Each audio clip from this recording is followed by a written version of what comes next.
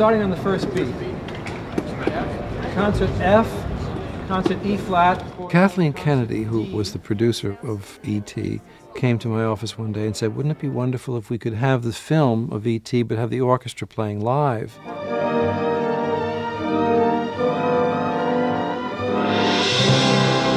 Without thinking about it, I thought that's a fantastic idea. On reflection, I thought, oh my God, very difficult. That's like doing a 2-hour opera without an intermission and without a chance to adjust anything. You know, the film, it's exactly metrically, unyieldingly what it is. So the timing has to be either completely right or it's totally wrong.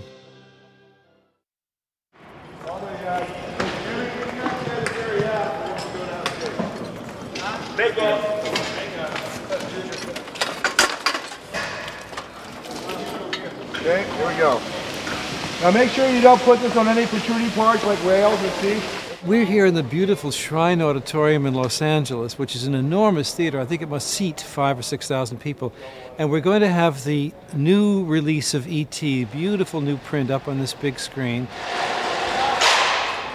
We'll have the orchestra, a full symphony orchestra on stage to do the music live with the dialogue, which will be, of course, pre-recorded on the film track.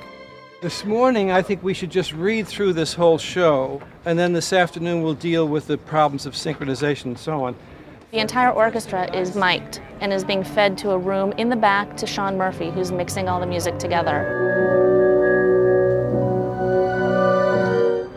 That mix is being fed up to Andy Nelson, to a mixing board. Andy Nelson has a direct feed from Sean Murphy as well as from the projection booth, and the projection booth has the dialogue and effects. Well, this is amazing. I can't believe you constructed this. There was nothing here before. This is seating. Monday morning. I mean, I've been to the Oscars here in this venue many times, and there's been nothing up here. Right. We started Monday morning, and we put the booth and the floor up by Monday afternoon, and all this gear went in on Tuesday, and we were able to run picture in here on Wednesday. You're like a mobile artillery unit, you know, just from one battlefield to the next. That's exactly it. In the projection booth, we have the dialogue and effects stems. We have 2 main projectors that are projecting up to the big screen. In case one goes down, we can back up onto the other. And the 4th projector is the projector that is videotaping John Williams' scribed print with all of his cue marks on it. So I'll see these and they'll begin to move. The only one who's going to see that is John Williams down here on a monitor, and that's what he follows to conduct the orchestra. I run the clock for John and tell him when the cue starts, 30 seconds before, so he doesn't have to look at the screen all the time. Be very careful, people. So don't think, I've got the tempo locked, because you haven't.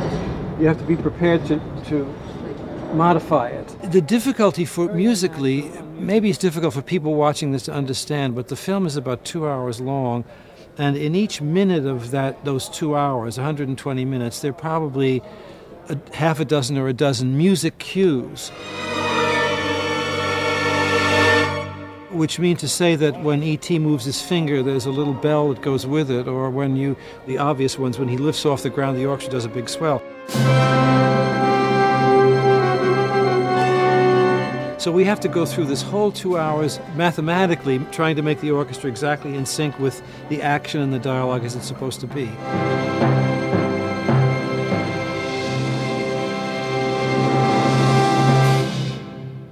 You're looking good, John. Sorry? You're looking great. I've got you on the big screen. That's great. We have a little quasi-overture, which is a piece of music based on the E.T. themes, which we will play before the film. And Stephen has prepared some shots, some very beautiful shots of some of the members of the orchestra playing flute, French horn, and so on. So if we have the music exactly in sync with that film, it will seem as though they're playing the music in the film, with actually playing it on stage. So that's again another feat for us if we can accomplish that.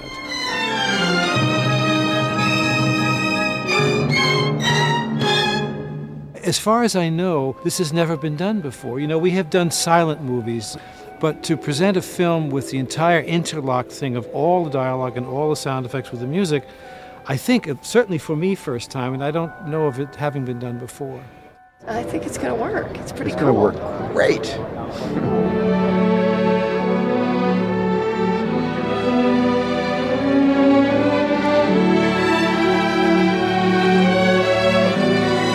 It's a wonderful return to an old friend, really, and musically an old friend, and to have this opportunity to perform it, which will be tomorrow now with a live audience, to get the buzz, the electricity that will come from the audience, I think will be, I'm sure, quite a thrill.